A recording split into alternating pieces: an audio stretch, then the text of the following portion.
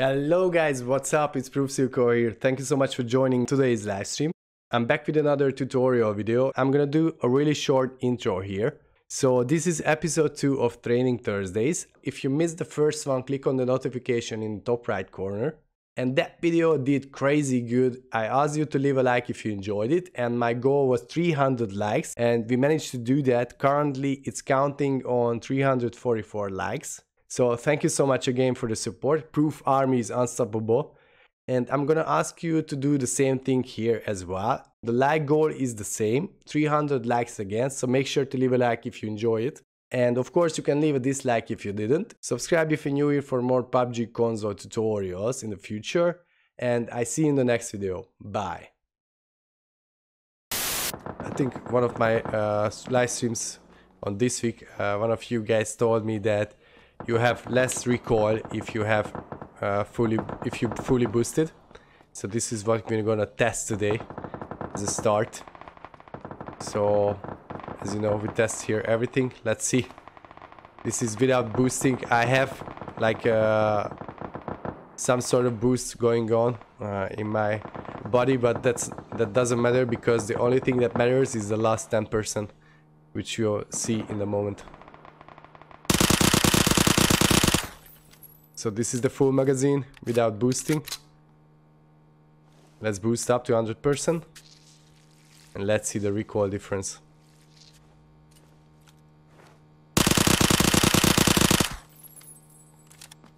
As you can see, difference is night and day. So it's true, it's confirmed. Footsteps with shoes will make less noise only on sand.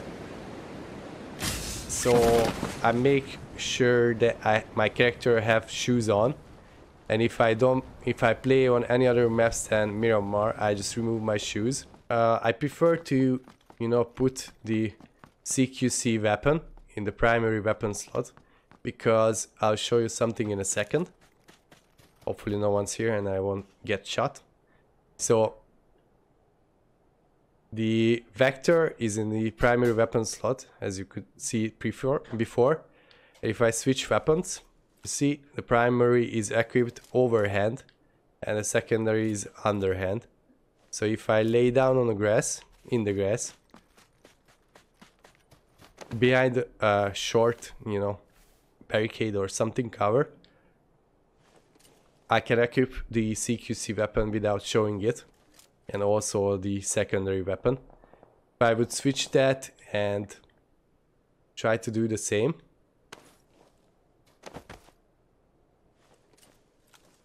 you'll see the bag is covering a small part, but still exposed. Since we play on Miramar, my primary tactic on this map is to try to grab a vehicle as soon as I can and go with that vehicle to the center of each safe zone. I like to use the M16, it's a budget DMR if I don't find any, because out of all the ARs, according to my last measurement, the M16 has the fastest bullet velocity.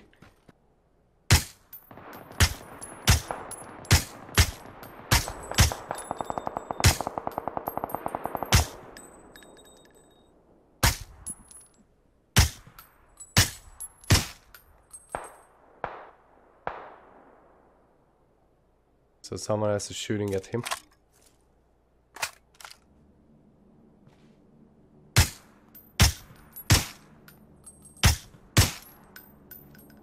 I have a suppressor, so I'm more or less okay to shoot.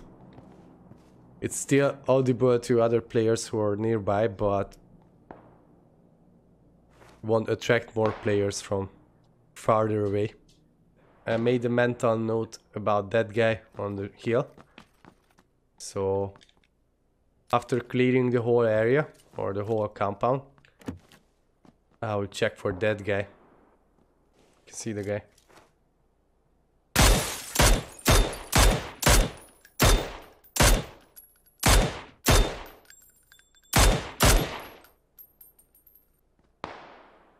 It's right there. So, patience is key. And the location I landed, it's pretty easy to spot it on the map because it has 3 warehouses next to each other and 2 longer ones. It's like an L shape of warehouses, and it has usually pretty good loot. Right, so if I don't have enough space in my inventory, I like to use this trick. I drop a huge amount of ammunition and then pick it up all again after I picked up the item I wanted to grab initially. So this is a really efficient and fast trick to grab the loot what you want from the ground and also keep as much ammo as possible. So I already talked about this before,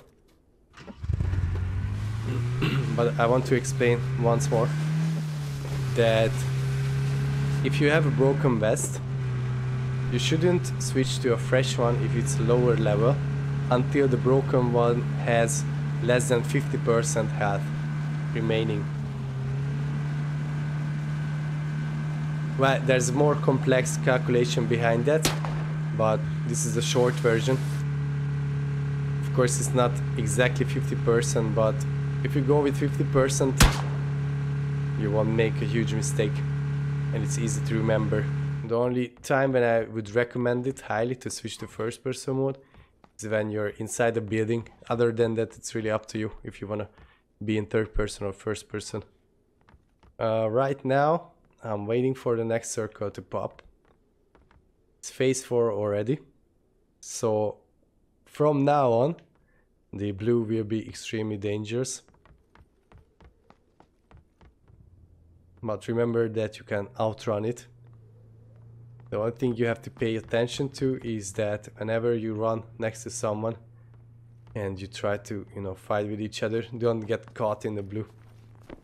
So as I told you guys, the blue is extremely slow on weekendy. So you can easily outrun it. I can even crouch walk if I want to.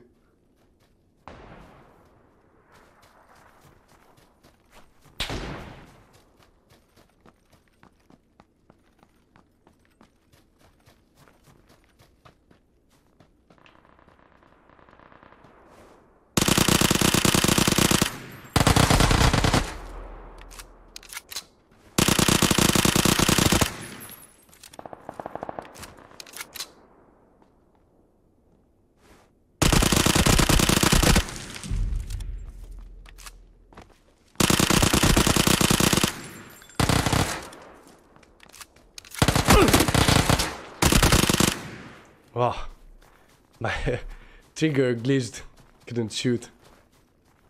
Whoa.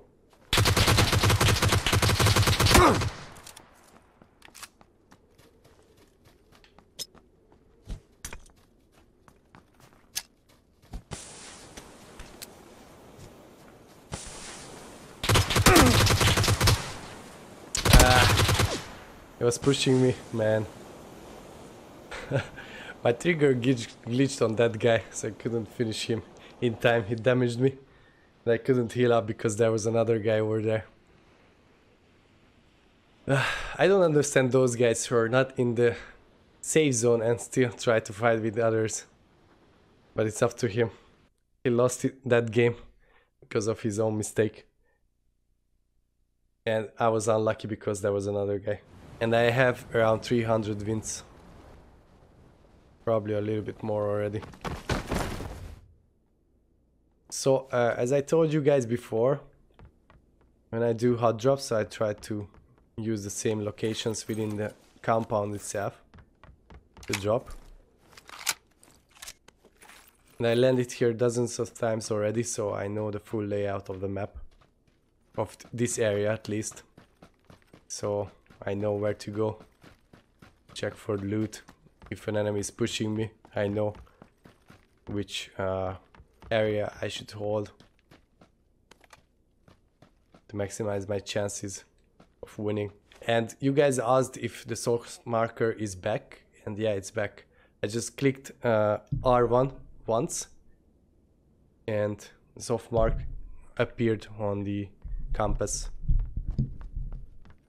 So check your settings it's back. In my opinion, it's easier to get wins in squads, because it's like you have multiple lives depending on your teammates. If you make a mistake and you get sniped or shot down, you can still be rezzed by your teammates, which is pretty cool in my opinion. I think the hardest is to get a win in solo, but it's just my opinion. I like to use the hip fire a lot, and I just noticed that 5 weapons with 5s have better hip fire. Maybe it's just me, but for some reason I have the feeling that 7 weapons are not so good at hip firing.